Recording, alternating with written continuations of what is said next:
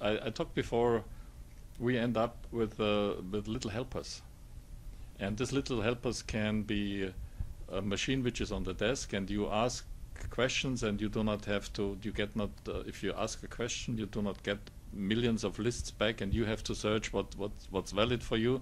So there are, there are possible little helpers around you, and the learning of these helpers is done by a new generation of teachers. Yeah, so the programmers probably, as a visionary now, the programmers today turn into teachers of the new systems. But you do not have, or the user do not have to teach the system. Okay. Yeah, and once the system is taught, you can multiply it. So you only have to teach it one, as you write the program, and then you copy it. So you teach the system, and then you can copy it as, but the system still learning why it's used by you.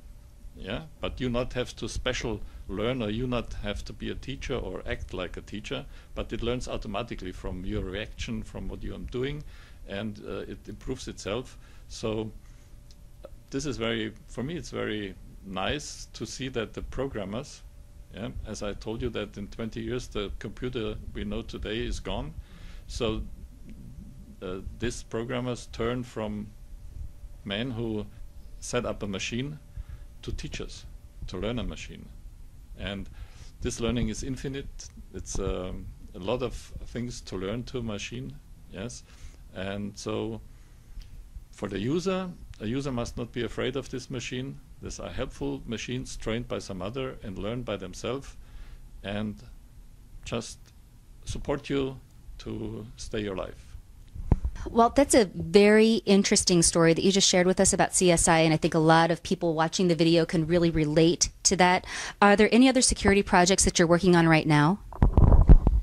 Well, it's installed in JFK, for example, and in Frankfurt, in Switzerland, in Zurich-Kloten. And there is an application running there which is checking passenger name lists, because obviously there are people which are on the watch list, and you have to compare their names if somebody checks in, whether he's on the watch list or not. And one of our applications used by Swissport, which is a ground handler company, they are checking out these name lists with the Homeland Security watch lists, and they find out whether a person is a suspect, a possible suspect or not. And the problem on that is that some of those names, imagine a person with a Asian name or Russian name or something comes in Switzerland to the counter, and the Swiss operator has a Swiss keyboard. He can't even type the name the way he should. So there are some fuzziness in those names already when they are captured. And still the system should find the ones matching together. And that's really what the system is doing. Now, another area where we are in already is the medical research. And because on the medical side, it's also a question of you have so much data, and everybody's publishing, everybody is, announcing, and stem cells or whatever you have, medications, symptoms, treatments, and all that. And even a doctor has a hard time to overview all these new informations coming in every day. So there we're working with universities in Switzerland and the United States on a project in organizing this massive amount of information coming on your desk every day, so that your butler, your virtual twin is helping you to organize that information. So he will read that for you and select it for you according. So what you're saying is, in relation to the no-fly list, is that if I'm Russian and I walk up to an airline counter in Switzerland and you can't type my name because the keyboard doesn't have the characters that you would need for my name, this system is intelligent enough and learns enough by patterning that it could actually find me if I was on a no-fly list. Is that correct? That's correct, because what the girl would do at the counter, she would type it similar, using a similar character instead of the one maybe with the little signs on top and so on.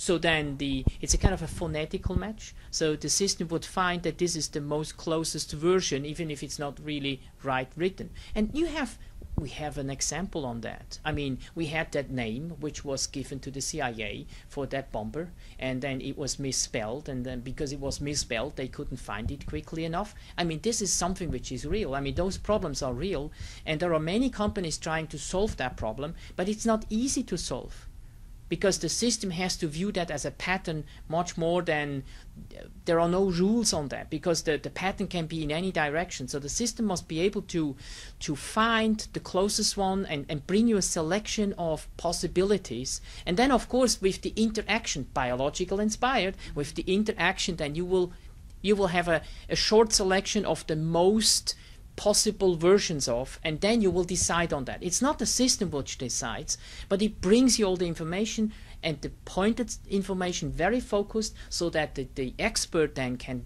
make the decision. Semantic System is a Swiss company originally, and now the headquarters has been moved, and now it is officially a U.S. company. Why did you decide to move it from Switzerland to the United States? Well, at the time when we have been a Swiss company, we have been appointed by Red Herring. Red Herring is a rating agent for IT companies, and they do an award. So we won the award in Europe, being a top 100 company and most promising technology. And so we had an invitation, being not only top 100, but being top 10 inside the top 100. And then we had an invitation to come here just a year ago to get a prize. So we came here and we get that prize, and we get to know some people from an organization called the Security Network. Michael Jones is the CEO of the Security Network, told us, well, once you're here on the Red Herring Award and you have such a new advanced technology, you have to stay. You have to come to our exhibition. We have CIA, we have FBI, we have DOD, DHS, they're all there. And since you have these solutions on the airport and on the crime scene and so on, you have to visit us on that. So I decided last year to extend my stay and to go to that summit. And we made so many contacts that in the same week we decided to move the company here. So just a year ago we had this decision, because we have been at that summit and because the attention and the reception was so warm and overwhelming, so that we said, okay, we do that. And now, after 1 year exactly, we have been back at the summit. We presented the latest version of our technology, and we became a US company by then. So that was why we are here now, because the markets and because people told us, yeah, that's what we need. We need to have your technology. So now that you're officially a U.S. company, how are you organized here in the United States? Well, we started to build up a team here, because now we are coming from the lab situation into the product situation. So we're now selling our products, our technology. So we needed to have a team. So I needed to have a president for the company. We needed to have technicians. And we needed to have an anchor with the science side. So we entered the CAP program at the UCSD, at the university.